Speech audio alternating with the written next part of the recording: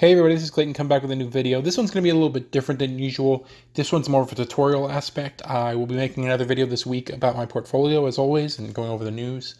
But I've been getting a lot of questions recently via YouTube, personal email, and Twitter, and I've helped a few people out, but I figured making this video might be best. And it's specifically, how do you add new stocks to a pie in M1 Finance without essentially redistributing all of your funds? And I'm going to literally hold your hand through this one and show you guys exactly how to do it. Many people asked, but the one I'm going to show you're seeing on screen right now is from Mindset and Reps. So let's just dive into this. So as you can see on my portfolio, like I said, we're going to go over, I'm going to legitimately show you how to do it. I'm going to add one to my portfolio, show you how it works, show you how it would be, because I've got where my cash balance always sits at 150, but I'm going to show you if I change that, how it'll distribute, how it would pay out. So you'll see with my pies, I think I've got what, 8? Yeah, 8 different pies distributed different percentages. We got 32, 16. You can see them all.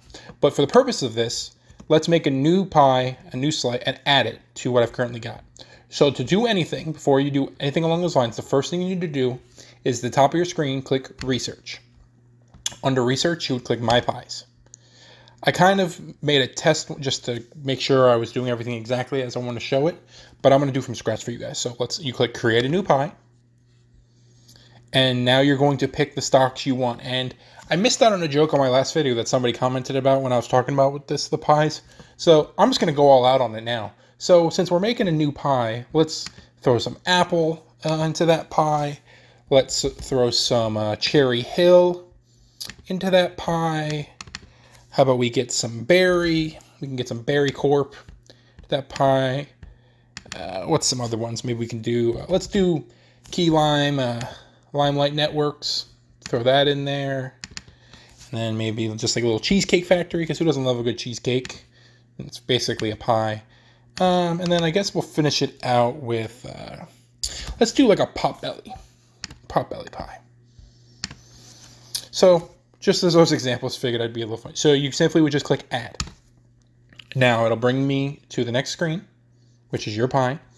It says New Pie. You can edit it. Let's edit it to just say, I want to name it YouTube tutorial.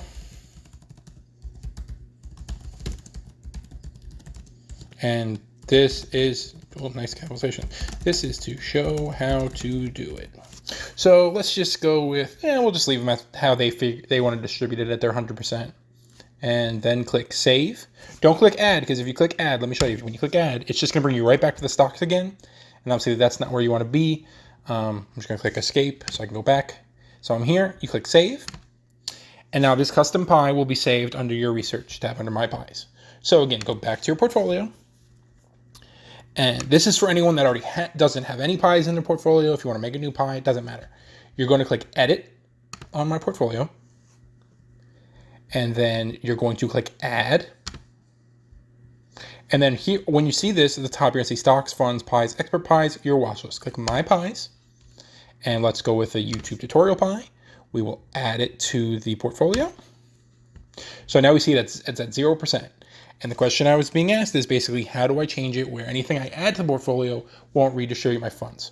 So to show that my method, I think this is the only method. I don't think there's another way. Let's just do it together. So let's go 86%.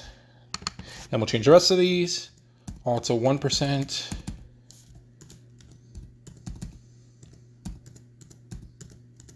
Oop, I did the math wrong. What's that, 90? So 92? Am I dumb? Yeah, 92. Okay, so 92. Same thing, don't click Add. That's gonna ask you to bring you to a whole nother pie again. So we'll click Save.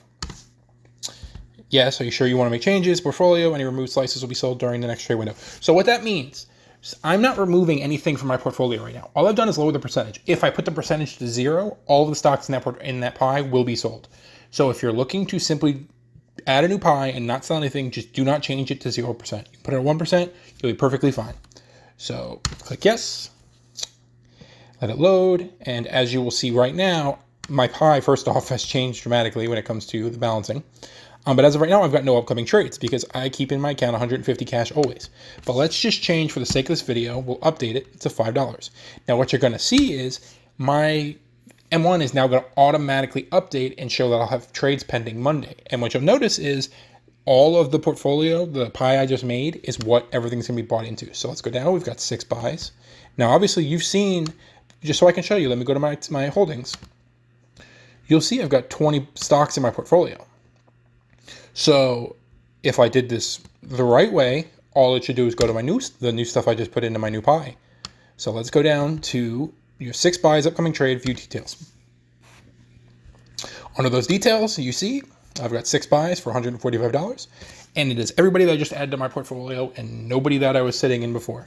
I have 0 sales, as you can see, and 6 buys. Now, obviously, I'm not keeping this in my portfolio. It was simply just for purposes to show you guys that have had questions. It really is that simple. Once you've put it in, obviously, if you're not putting any money in right now, that doesn't matter. The next time you invest, it will go towards your new portfolio, because all M1 Finance cares to do, let me change this back to 150, is keep your portfolio balanced. So to them, all they do is they just simply look at your actual amount that you've got in that account versus your target.